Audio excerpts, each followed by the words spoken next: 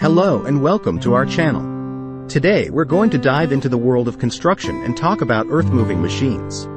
Construction sites are filled with different types of machines, each with its own purpose and functionality. Today we're going to focus on the 5 most commonly used earth-moving machines in construction.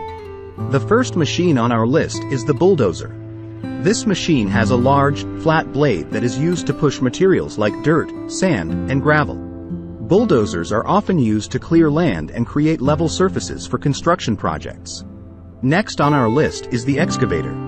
This machine has a long arm with a bucket attached to it. Excavators are used to dig and move large amounts of dirt, rock, and debris.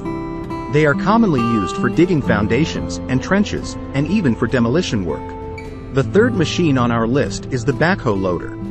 This machine has a bucket on the front and a backhoe on the rear.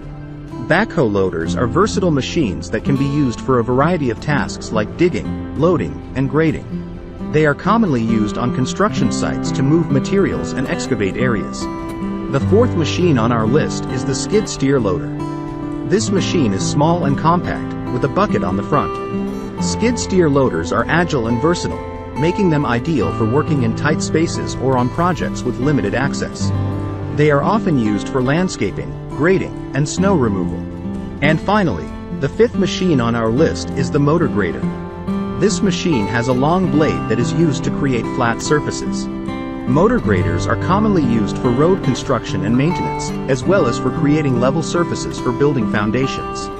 And that's our list of the 5 most commonly used earth-moving machines in construction. Each machine has its own unique purpose and functionality, but they all play an important role in the construction industry. Thanks for watching, and be sure to subscribe to our channel for more informative videos like this one. See you next time.